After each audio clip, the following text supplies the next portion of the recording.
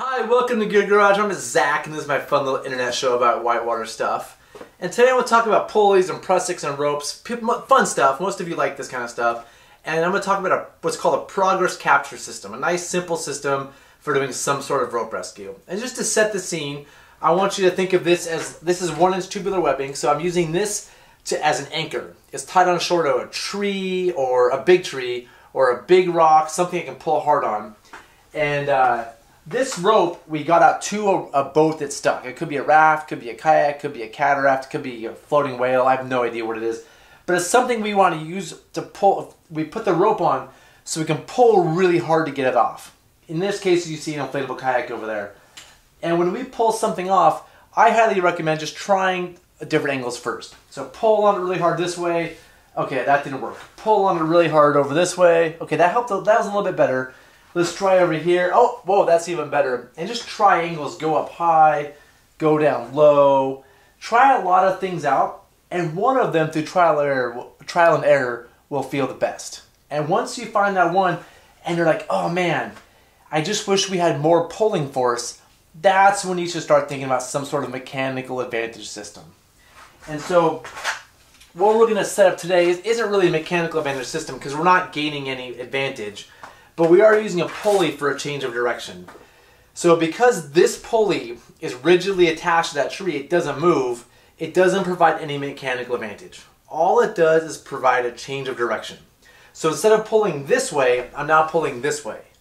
But I can also pull that way, or that way, or that way.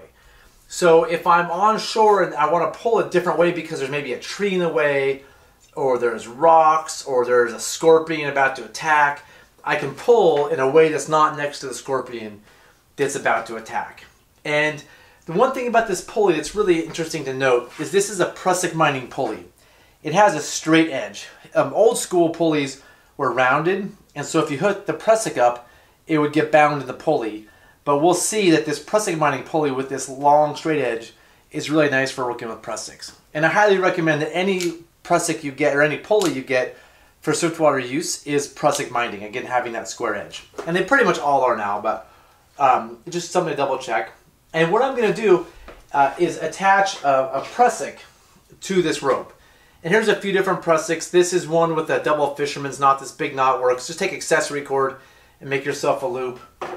This is my favorite. This is the Sterling Auto Block. It's really easy to work with. I like the color. It's just nice and nimble, and it grabs pretty well on the rock. On the rope. But for this use, I'm going to use this one. It's called a Sterling Hollow Block. And it's also very supple. It grips really well.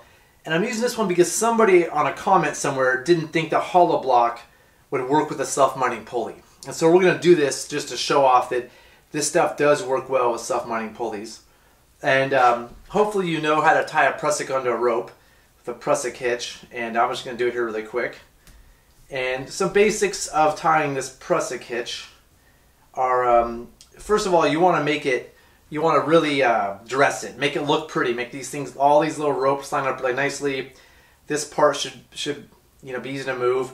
And you don't want to put in this case, the sewn part of the loop or the knot at the end. Because when you attach your carabiner, you want your carabiner on the rope, not some sort of knot that's in the way. I'm not sure if that makes sense, but basically you want to have your loop kind of off to the side for ease of use.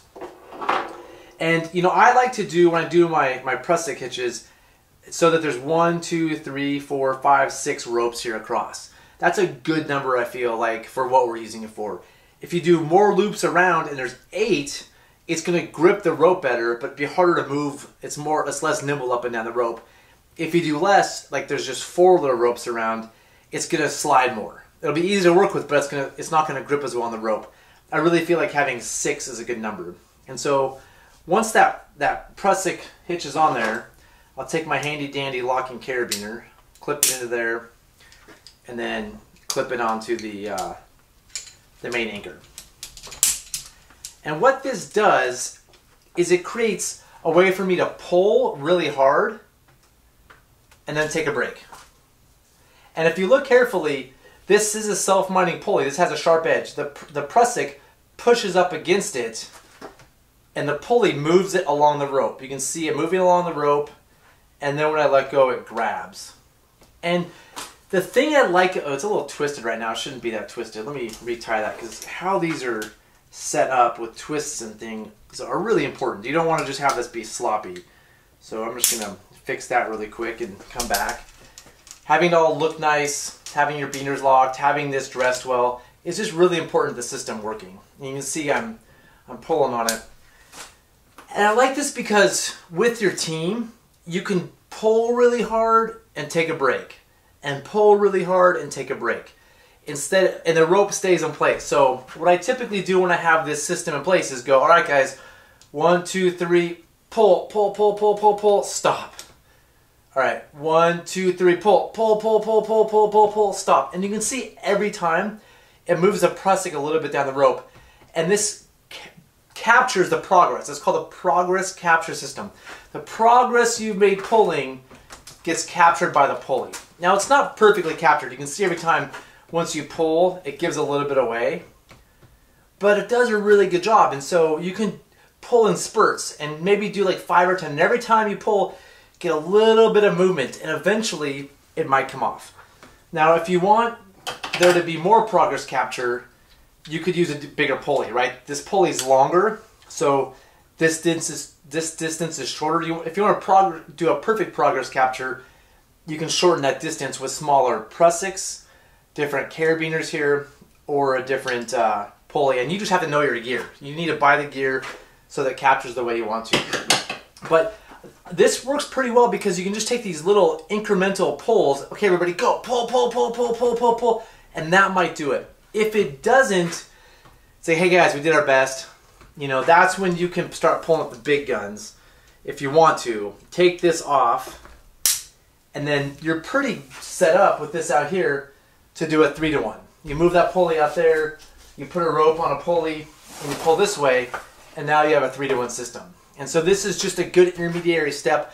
I'm somewhat hesitant to set up a Z-rig or a 3-to-1 because it's a little bit dangerous. There's a lot of force all of a sudden.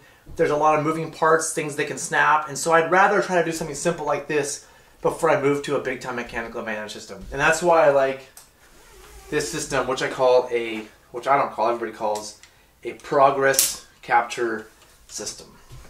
So that's all I have for today's episode. If you've used it and you think it's awesome, I'd love to hear a comment. Say, yeah, I've done that. It's super cool. If you think this is a terrible idea and I'm a moron, go ahead and tell me. I need to hear it because I'll stop, and I can stop doing things like this. If I'm completely wrong, I'm an idiot. I appreciate the feedback. But any feedback you have about using it, not using it, questions, please ask in the comment section below down there. I love answering the questions. And yeah, that's it for this episode. See you next time. Thanks.